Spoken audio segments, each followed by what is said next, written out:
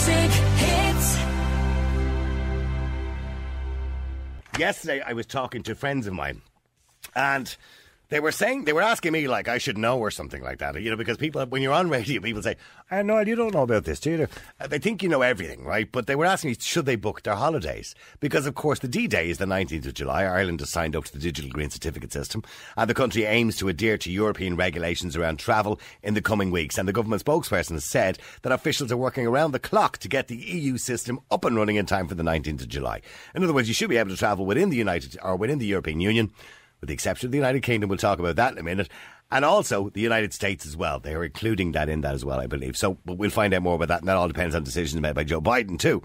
But will it work? How does it work? What do you have to get it? And is it going to make a difference? To find out a little bit more about it, we're going to talk to Eoghan Corry, who's a travel expert. Eoghan, good afternoon to you. Good afternoon, Niall. OK, it's been a little while since we spoke last. We're in a slightly better position than the last time we spoke, Eoghan. At least there's a light at the end of the tunnel. Although the Delta variant might be, putting it paid to that at the moment, but there's a light at the end of the tunnel. Yes, we have a date. We have a date that the ban on non-essential travel, because it's really important to remember that's still in place. This is the €2,000 fine at Dublin Airport if you leave the country. The Gardaí are in position in Dublin Airport, so as you go into your aircraft, they will ask you what the purpose of your travel is. And until July the 19th, that remains in place. After July the 19th, non-essential travel is allowed again. We're back to the position we were before, throughout all of last summer. Nothing else is very clear. All the things you've talked about are well flagged, but we don't know what they look like, what the shape of them will be.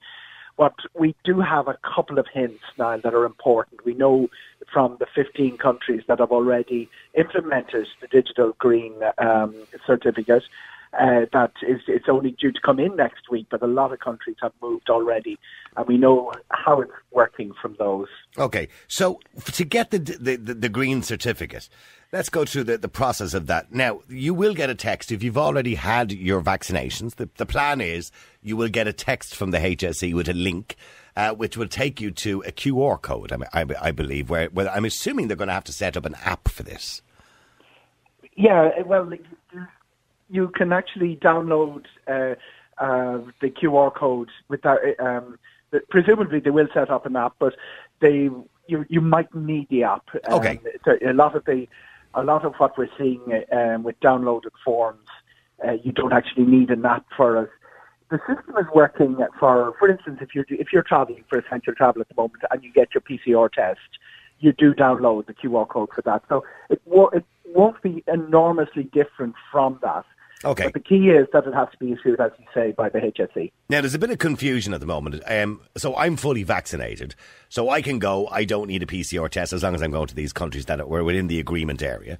If you don't have a vaccination, you are meant to get a PCR test beforehand, depending on which country you go to. Some countries will require an antigen test, some require PCR tests. At the moment here in Ireland, we're still requiring PCR tests.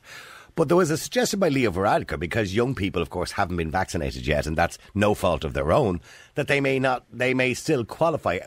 Is there any clarity on that yet? No, that's just a suggestion. It remains a suggestion by Leo Varadkar. What the government are doing is getting strong advice from NEFA that not to go any further than fully vaccinated people free travel. What the government decides then will be their decision. They take the advice and make the decision on it. But you're absolutely right. Full course of vaccination, whether that's the double vaccination for two of the providers or the single vaccination from Johnson, they're the only people who are clear to travel without restrictions. And you have it exactly right. PCR tests were pretty much the normal, but in the last 2 months we've seen a lot of countries accepting antigen tests as well. That is significant, not just for the cost. It costs 90 or €95 from the two main providers of PCR tests based at the airport. But if you are getting an antigen, it's also quicker. It's quite an inconvenience to do your PCR test and a day in advance, and then wait until the day of travelling before you get the result. And I suppose there's still all to play for in the second half, so to speak, when it comes to the antigen test, because that argument is still ongoing between government and NPHET in relation to the validity of antigen tests. Antigen tests, they're not enthusiastic about it. They're probably the least enthusiastic in Europe, and I don't see that changing. That means that if you're not vaccinated, you can use most countries accepting the antigen test outbound. It can require a PCR on the return. The two most significant countries, 70% of our holidays go to Spain and Portugal, when you count the Canaries as part of that. Yeah. So they both accept antigen tests. Another really important change, Niall, from both countries in the last fortnight is that they don't require any test at all for under 6, and that's been extended to 12. So under the age of 12, no test required. But can I ask you, Owen, sorry to interrupt you. So let's say I go to Spain, and once my kids are under the age of 12, I don't have to get them tested, right? That's right. But if I'm coming back to Ireland 2 weeks later, do my kids then have to have a test because Ireland doesn't have those same requirements? Or what's the age requirement here? The age requirement here is 6. So if they're 8 years of age, I'm going to have to get a test for them to come back to Ireland? Correct. That's all very complicated for people to understand, isn't it? It's an awful shame we can't have just one single regulation for the whole of Europe to make it so much easier for everybody. But that's what Europe wants, and that's what the European Commission wants. But when they brought that document to the member states were given the freedom to implement their own policies, and they're not going to surrender that lightly. Okay, in relation to people booking their holidays at the moment, does it look like, the schedules that, Ryanair, Aer Lingus and other airline and other carriers will be providing? I mean, what sort, are we looking at 50% of the scheduled flights that we would have had 2 years ago? Now, I can't compare it to last year because we had nothing last year. Is it looking like we'll have a good, set of flights or schedule of flights, charters? Another change there. We had a very full schedule. We had a schedule that compared like for like with 2019, and we'd four new routes we didn't have in 2019 in the schedule as well. Places like Rhodes from Ryanair and Santorini from Aer Lingus and Antalya from Turkish Airlines were all in the schedule. They were new routes being introduced. So it was a very ambitious schedule. What we've seen is one of the airlines, Aer Lingus, pulling back considerably from that. All the transatlantic flights that people might have booked to Los Angeles, San Francisco, Orlando would have been a big destination as well, yes, twice a week. They were all in the schedule. A lot of those have been pulled.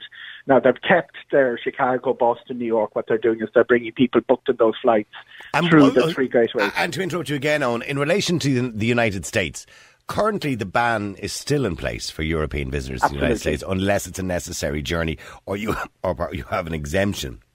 When is that likely to be lifted? We're here July the 5th is probably a potential date to open the ESTA applications again. So that means that America is moving in that direction. There was a bit of a hiccup with that. Europe, Brussels and Washington are negotiating on this, and it does look like vaccinated people will be allowed to travel, and it will be reciprocal. But Ireland had run into 2 issues here. One of them is that we tend not to follow Brussels policy immediately. We tend to delay a little bit. But the second thing was all of Europe was put on a lesser grade of warning by the US State Department, except Ireland and countries. The reason was they didn't have the data from Ireland. That probably relates to the hack in the HSE system. That was right 48 hours ago. So it does look like we're back on course to being part of the deal with the United States. As I say, no date. And that will apply. July 5. That will apply both ways. In other words, you're hoping from the 5th of July. Well, we'll say the 19th because the 19th out of our country, really, realistically for unessential travel. So from the 19th of July, I should be able to go to America, get in there as long as I have a vaccination. And they're accepting antigen tests in the United States, aren't they, as well? That's right. They'll accept antigen tests if we're open. The hope is that it'll be the same as Europe. Okay, and coming back from the United States, if I don't have a vaccination, I'll need a PCR test to come back to Ireland. PCR test returning, exactly. Now, that's predicated by the fact we do know definitely we're signing up for the European system. We don't know if there's going to be a travel bubble set up with the United States simultaneously with that, but it is being speculated. Okay, the final question really is, so I'm sitting at home at the moment with the family and we're thinking we want to go away on holidays, right? And let's say we want to go away to the Canaries, or I don't know, or New York or whatever it happens to be, for August. Do you honestly believe, with what's going on at the moment, and there's been a suggestion, of course, that the lockdown restrictions may be extended because of the Delta variant, do you believe that I would be safe in doing that? I mean, is this set in stone, this 19th of July? Is it set in stone or is it movable? Can it be moved? Is it irreversible, this date? The 19th of July is there because we have 3 weeks after the 1st of July to implement European policy. We're wound down the clock nearly as far as you can go, with 2 days to go. We have the power as a member state to put our own terms and conditions on that afterwards. And you will see, we've already seen a bit of debate that we might, wanting the government to do that. I think they'd be reluctant to do that after what happened in the few months since January. But what legislation is in place to do that, should they require. To answer your question, I do expect the first 2 weeks to be slow enough. I do expect that August will be when people start moving in numbers. The vaccination programme the numbers will have a different complexion, then a lot more people will be through the full course. The important thing if you're booking and if you're putting that money is follow the money. Normally people follow the money after the event. Follow the money in advance. Just work out in your own head. If something goes wrong, there's a sudden spike in numbers in a sudden location, how do I get my money back? That means put it with people that you know you can trust to either put the... to get a voucher or get a refund. But what you're saying to me, see what you're saying, what you've just said there now, that takes away the confidence again. And this is why I'm asking, because this is what the Aviation Authority or the Aviation Association have been looking for all along. Is they're looking for confidence, because people are not booking holidays because of a lack in confidence. Yes, we have a date, but they're concerned that, because they booked last year, they might have booked twice last year and twice it was cancelled, or the country turned from being a green country to a red country and they couldn't get back again, or they had to get back early because there was not going to be any more flights. So people have lost confidence in the holiday industry and they need confidence. So when you were saying to me, well, if things change and case numbers in the Canaries spike or something like that, and all of a sudden that's removed from the list, is that still going to be going forward the case that countries might be removed from the list that you've already booked? Absolutely, but you've got to remember, first of all, on the restrictions, go back a little while, everybody had these sort of restrictions. You had to pay for a US visa to go on holidays there. So we've had this wonderful era of unrestricted travel. And it's a small enough imposition, even if we have to do the antigen tests. That's not. I don't believe that's an imposition at all. I think most people would be happy enough to do that. But I come back to the confidence of booking it and knowing that you're not going to have to cancel your holidays again. And the aviation and holiday industry always gets a shakeout. There are things like storms, ash clouds. Storms. When you book, it's not really that you're going to be guaranteed that you're going to be flying on the day that you are. It's the important thing, as I said, is that your money is protected and the contract is still in place. And you don't end up with what happened with some of the third parties, mainly based out of the island, off the island, the Love Holidays and kayaks and people like that didn't give the money back. So that what we have from Aer Lingus is a guarantee to the end of the year, which is a pretty big guarantee that if you want to move your flight, you can do it. You can do so free of charge, yeah. And that's you don't get that in high season. Ryanair are only offering it, for instance, to the end of June. But when you're making that booking, sit back and say, if things go wrong, and that spike, because we can't this morning say, exactly what's going to happen. How am I getting the money back? Travel agents, very, very safe way to go. And most of the airlines have very, very good terms and conditions at the moment because they know they need to build that confidence. They do their best to it, but as you just pointed out, the absolute confidence, the certainty is certainly not going to be back for the summer. All right, well, listen, it's been wonderful talking to you again. Thank you very much indeed. Always a pleasure. Thank you. Eoghan Corry, travel expert, and basically nothing is a certainty, is what I want to say, but certainly we have a lot more certainty than we did this time last year.